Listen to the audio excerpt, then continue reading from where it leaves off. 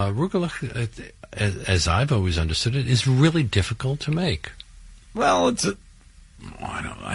I don't know why that is. It's a patience thing. You make a rich dough. You make a nut filling, and then you have to roll up each one individually, which is a real pain.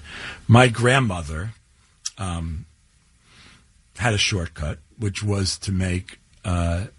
She made this dough that it's funny to think about this on Rosh Hashanah. She made this dough that a lot of Eastern European Jews made, which was butter and cream cheese mixed together with flour. Very, very rich dough.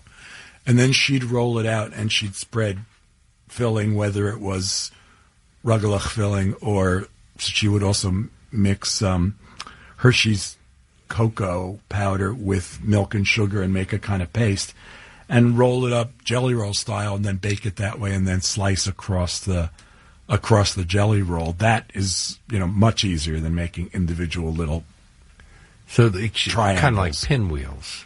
Yeah. She called them chocolates Zwieback.